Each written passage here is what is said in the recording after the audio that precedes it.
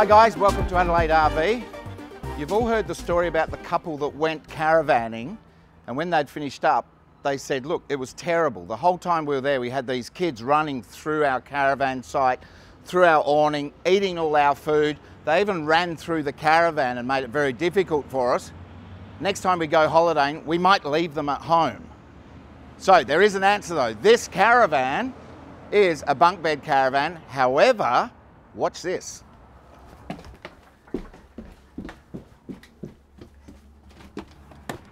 Two doors. Kids, this is how you go in and out of your caravan. Stay at this end. There's a bathroom in the middle. Mum and dad are down the other end. You might not see each other. How good's that?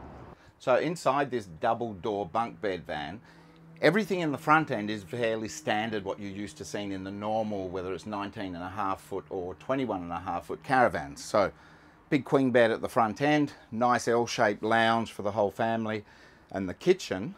But it's when we turn around that it makes all the difference in this one. So here's the difference. We have a mid-ensuite, so it's actually a lot larger than a standard bunk bed van.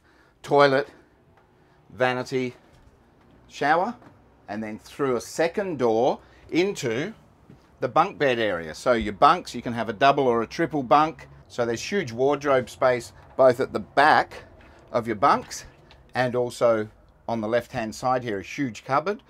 And you've also got your washing machine at the bottom.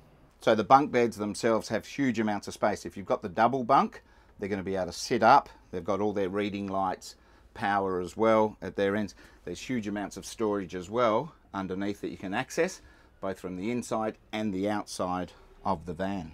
So it's definitely not a normal bunk bed caravan, but it just shows another great option. Obviously somebody that has children has been thinking about this.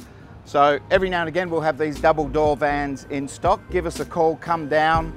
If you like our videos, please give us a tick. We'll see you out there.